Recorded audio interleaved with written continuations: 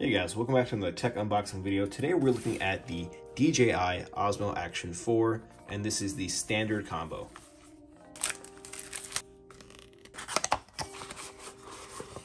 Okay, so within the box we are given the camera itself, which is actually very small now that it's in my hands, and the accessory pack.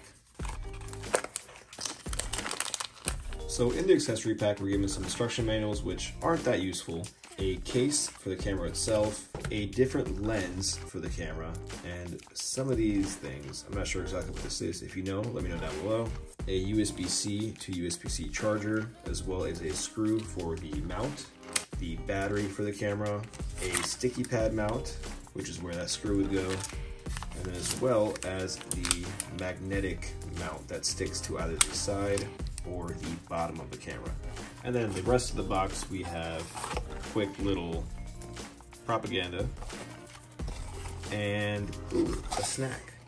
We'll eat that later. So let's go ahead and unbox the camera. I guess not unbox, unwrap the camera.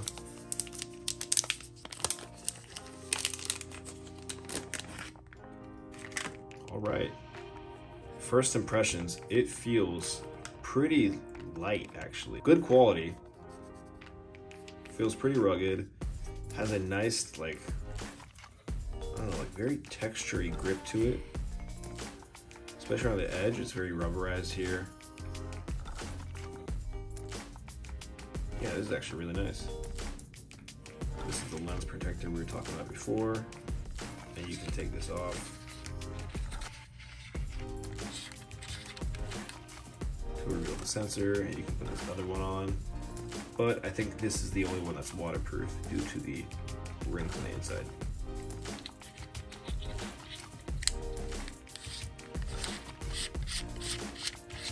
We're also given some stickers, which we're not gonna use.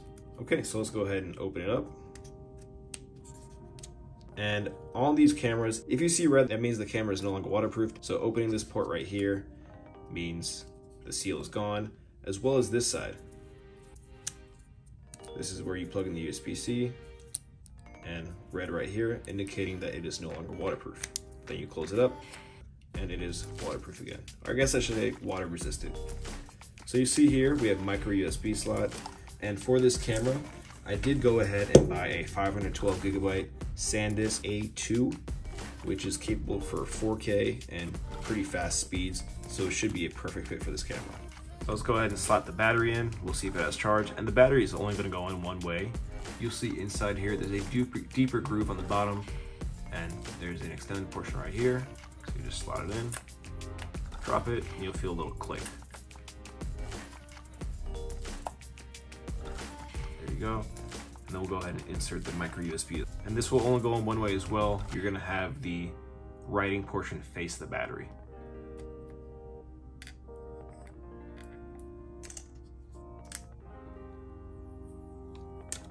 So let's go ahead and power it on. And it started right up. Go ahead and set our settings. Now, this camera does require activation through the DJI MIMO app, and you can skip it 5 times, but you eventually will need to. Some people don't like that, some people don't care. I don't care. I have the DJI gimbal, and that requires it too. It's only a one-time thing, and then after that, you don't have to care about it at all. So let's go ahead and do that real quick. Okay, so we went ahead and set up through the app. The app is actually not too confusing. You just have to pair it to your device, have an account. It's just more of a hassle than anything, but it did prompt a firmware update right away, so that was helpful, and that took no time at all. Also, there's a lot of features in the app that you can use, and instruction manuals and suggestions, so the app is a good place to get some ideas. So obviously, we have 2 screens on here. One little monitor in the front that's also touchscreen. Swipe to unlock, there I am. It's telling you all the instructions of what's what, where to look for what. And then we have the back touchscreen as well. Swipe to unlock, like an iPhone. And every corner has different settings, or you can just tap on it. You see in the bottom left right here, we have different options: photo, video, slow motion, time lapse. On the left side here, we have video playback. Now I did put the SD card in. It did look like it automatically formatted, and it shows us the playtime we have, or how many hours we can record. 28 hours right now, and that's running at 1080p. So if we click down here, we can select the different resolutions. Let's see how much 4K we can record. 4K 120. And it's showing that we can record 8 hours. So it's really nice that you have that indication of knowing what you can record when. And then down here we have settings in terms of adjusting zoom. Have different quick little settings right here. We can click on Pro settings to get more options in terms of field of view, color, and I will show video examples later in the video, but just doing a quick little run through for now. And then we have audio options as well, how we want to record it, noise reduction. You see right now we have a wide field of view, and if we go ahead and change that, you can go to standard, which doesn't warp it. So it's more of a flat image like you're seeing here, compared to like that action camera-y, wider, warped, where it's more curved, which is actually what I'm going to use more. And then top left, we have a battery indicator. And if we swipe down, we get essentially a whole menu. So we have orientation lock, so you can set how you want it. If you want to keep it vertical right here, you can click that and it stays vertical. We have screen locked. That way you want to make sure nothing touches it and stops the recording or messes things up. We have voice control here, so you can tell the camera start recording, stop recording, and it will do so, so you don't have to be close to it. And you can also enable and disable the screens. So if I tap this button right here, it turns off the full front screen, which I don't really understand the point of. I guess it goes wider and shows you the whole clip, but I don't know. Top right, we have different minute settings. If you have a wireless mic, which I will test out, you can see the settings in here. You can have grid settings right here, which is actually really helpful. Diagonal. It gives you a lot of customization options here. You can see the video compression. You can connect it straight to a device to offload files. And again, voice control, snapshot, so it allows you to go back to your last settings or a default setting that you set. Quick switch menu, brightness, and then you can set profiles. So these profiles, if you want one profile to be 4K 120, you can set that right there. And then when you tap this quick setting option right here. C1. Oh, I don't want you to talk. C1. Your custom settings right there. So if you want custom setting for 4K 120, or you can set one for 1080 120 or 1080 60, it's up to you, but it's cool that it's there. And you can also go to photo and video mode from here as well. So let's go ahead and slide it into the case that it came with. So once we undo the latch, you can just slip it in through the front, snug little fit, and then you close the latch, and it's in there pretty tight. Definitely has protection all around. The only thing that's kind of available to get damaged is this lens right here. You have access to the USB-C port right here still, but the micro SD and the battery port are going to be covered. Now, one thing this does provide is a little point here that you can add the little mount. So normally you just have this one here and it's magnetic. You just kind of snap it on. So it's magnetized, but also has these little feet here. And once it's in, this is in. Like, I am actually trying to move it and it's not wiggling at all. You just have to pinch these edges right here and you can pull it out. And then the case adds a vertical option as well. So if you're recording a YouTube short, you have that right there. And then this mount is actually pretty universal. You can use it for a lot of tripods that come, and just kind of thread it through, but also comes with a sticky mount here if you want to put on a helmet. Put it through like this, and then you have your little screw here to go ahead and tighten it to whatever angle you want.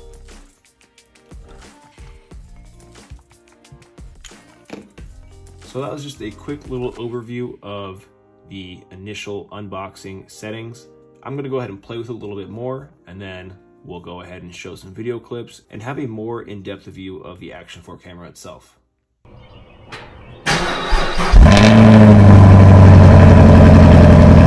is a marathon, only listen to Minister Farrakhan. Oh my God, it just hit me, it's terrifying. I'm gonna start like the shit on the sheriff's sign. The time was really...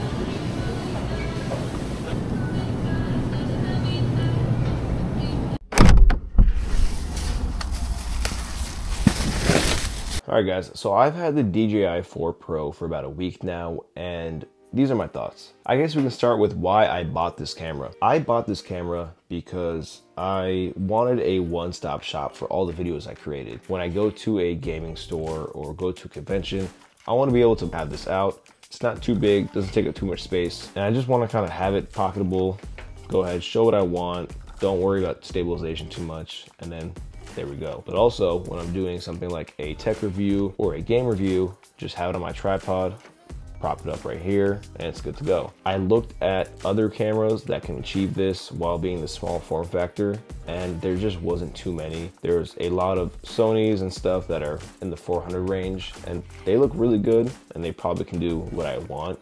But the fact that this was also an action camera and could withstand the weather and other elements, and it was a little more rugged, I really like that option about it. And the fact that this makes it so easy, DJI includes a little magnetic grip here that you can just attach.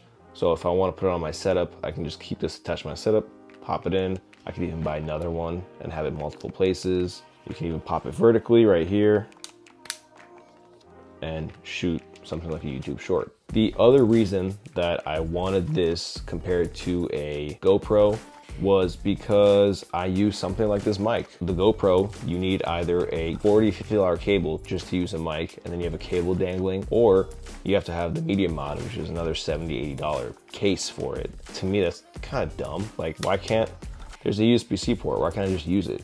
And this one you can, and I'll show you audio from that later when I do a video test from this. Yeah, that's actually the main reason I got this, just to be an all-around camera. It has high resolution, high frame rate, and also I do sports too. I go snowboarding, so this would be something I can just take there, record, share with my friends. So you guys saw the unboxing experience. It was pretty good. You know, this is the box. Everything's inside here, compact, ready to go. Of course, you can get different combos. I just got the standard one because I don't need anything else, but you can get more with more accessories. But these accessories are actually pretty versatile, or pretty universal, whatever fits a GoPro or any camera really, as long as it fits this, right? Now, while using this, I did have more time to play around with the settings of the actual camera, and I really do like this camera. Like, it is a good camera. It starts really fast. If you press the record button while it's off, it just starts recording and it turns on. There's a lot of positive aspects to it. You have so many settings here that you can mess with if you're that camera geek and you want to change the exposure and the white balance and color. You can even change the file format. And that's not even including the video settings. You have so many video settings here where it's 1080p, 2.7K, 4K, and you can choose to do a 16:9 aspect ratio or 4:3 aspect ratio. And then within those, you have different options in terms of stabilization. You know, you have the rock steady, where it's almost working as a gimbal. You have horizon balance, where if you rotate the camera up until 45 degrees, it stabilizes it. And then you have horizon steady plus, which, like, you can just go ahead and rotate this camera all the way and the shot will remain the same. Again, for sport stuff, that's awesome. You want to go ahead and get some really cool shots while you're riding a bike, and you end up just kind of swerving the camera with a selfie stick. It's going to look like one smooth process. And depending on the resolution you're running it at, you can even slow-mo it. You can do a lot of things. So the features are packed with this device. Even if you don't use the gyro, let's say you have it off, this still contains gyro data for certain resolutions and frame rates where you can go ahead and do it software based on the computer when you're editing. Another thing I like is the SD card indicator at the top. Depending on the resolution you're running it at and the settings you're at, it'll tell you how many hours you have left up top here.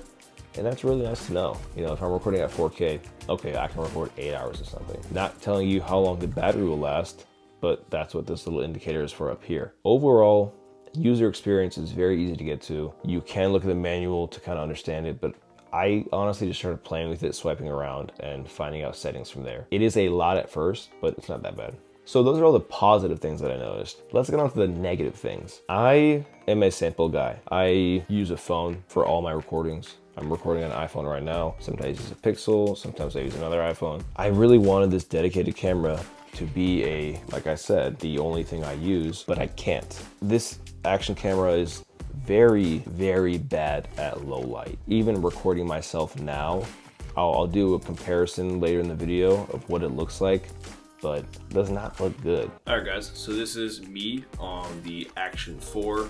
I have a little light that I was using with the iPhone as well. It's recording at 1080p 60 with Horizon Steady, everything default in terms of settings. And how does it look quality wise? I can already see on this display, it's a little blurrier than the iPhone is. Let's go ahead and turn the light off and see how it performs.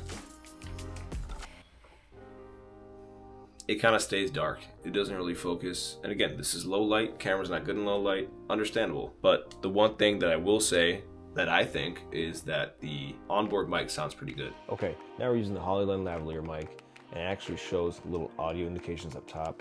So if I speak into it more, it'll show me, which is really nice. The fact that it actually takes mics like these is very convenient, whereas something like I mentioned, the GoPro requires accessories, and that's just, you're spending more money. If only the video quality was up to what I wanted for what I need, but it's not, but sounds pretty good. You can tell that there's some blurry areas. I mean, I did some Steam Deck gameplay, and I did 3 videos specifically where this was used. And I think it's very obvious which ones were used. The screen looks a little blurry, the buttons look blurry. It's running at 1080p, 60 FPS, which is just what the iPhones are running at, but I think the sensor is not good enough to pick up low light. And I even tried brightening the room up, putting a light behind it, shining down.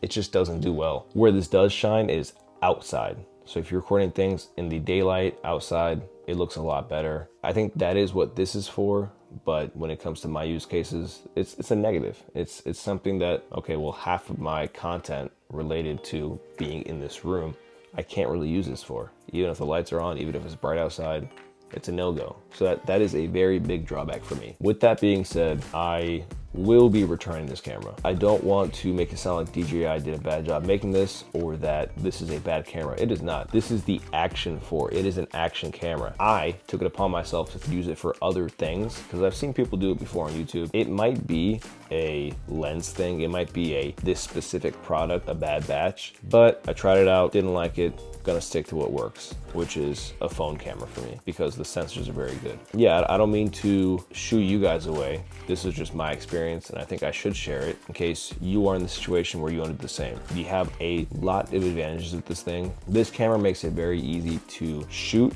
but also get the footage off. You have a case here that they provide you.